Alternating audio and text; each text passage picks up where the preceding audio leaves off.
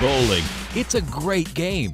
And not only that, it can be enjoyed as an individual and team sport. Before we get into the basics of good bowling, let's take a look at our surroundings. The ball racks vary from center to center, but usually hold about 15 balls. This is the approach. This is the lane. There are lane markings embedded into each lane. More on those later. Today's bowling pins are generally made with synthetic plastic. Years ago they were solid wood. Some still contain a white maple core. The bowling balls are constructed of a non-metallic material. Then there are the bowling shoes. They're a must for everyone's safety, and they can be rented at all bowling centers. Let's begin with the proper way to pick up the ball. Face the pins so you can see the balls heading back from the returns. Wait for the balls to stop. Younger bowlers should use two hands, one on each side, lifting straight up. Watch your fingers. If you put them between the balls, you could get hurt. Older bowlers can use one or both hands, but again, watch those fingers. Let's bowl. The two-handed delivery is recommended for younger bowlers. The child stands approximately 3 inches from the foul line. Feet shoulder length apart, body bent slightly forward, toes pointed toward the pins. Head up, looking at their aiming spot. Early on, this should be the center arrow. Hold the ball with thumbs on top, fingers equally spaced around the ball. Then, they swing the ball twice between the legs and release on the third swing. And now, the single-handed grip used by most bowlers. The ball should be held firmly with the fingers evenly spaced. It should not rest in the palm of your hands. The rule is, you should be able to place your finger between the ball and the palm.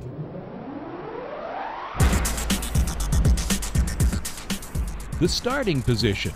To find your starting point, stand on the approach with your back to the pins and your heel 6 inches from the foul line. Without using the ball, simulate your approach. Now, turn around and face the pins. This is your starting position. Many coaches prefer this done without the ball. Take a few practice approaches to make sure you do not go past the foul line. Let's talk stance, approach, and delivery.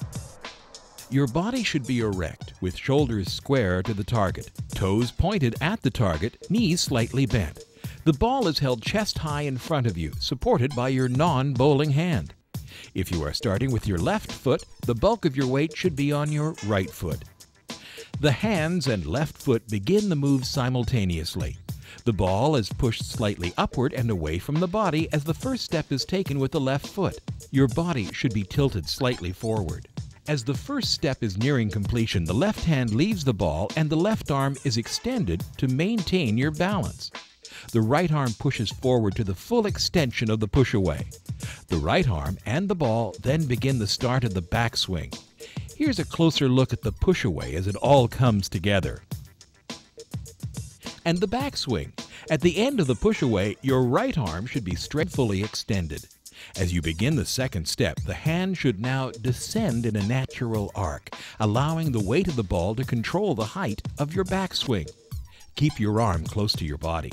Then there's the slide. It completes the final step in the approach. The length of the slide is determined by the length and speed of the approach. Finally, the delivery. At the same time as the slide, with the left foot forward, the right arm swings forward close to the body on the same course just completed by the backswing. The ball is released as you reach the foul line. Don't forget to follow through. After the ball is released, keep your arm moving forward towards the target.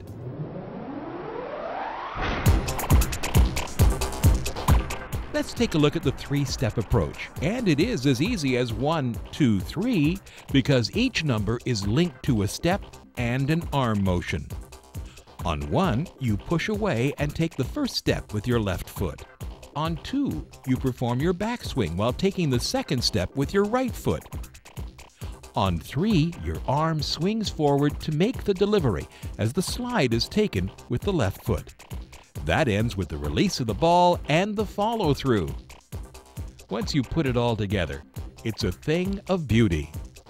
The stance, the push-away, the backswing, the slide, the delivery, and the follow-through. And it works for left-handed bowlers as well. The stance, the push-away, the backswing, slide, delivery, and follow-through.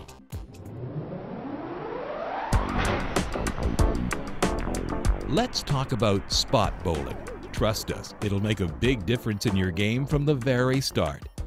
We teach spot bowling, especially to young and rookie bowlers, because it makes it easier to aim at a target that is 15 feet away than it is to aim at one that is 60 feet away. There are lane markings embedded or stamped into each lane. They serve as the targets when you are delivering the ball. The number of lane markings vary, but usually there are 5 to 7 on the approach portion and up to 10 more just a few feet past the foul line. The bowler uses the approach markings to line up and the lane markings as aiming points to help them strike the pins exactly where they want to. The concept is easy to grasp, and practice takes the bowler to the next level. Bowling. It's fun for everyone, and you'll find it a pleasure to instruct and coach. Good luck, and have fun.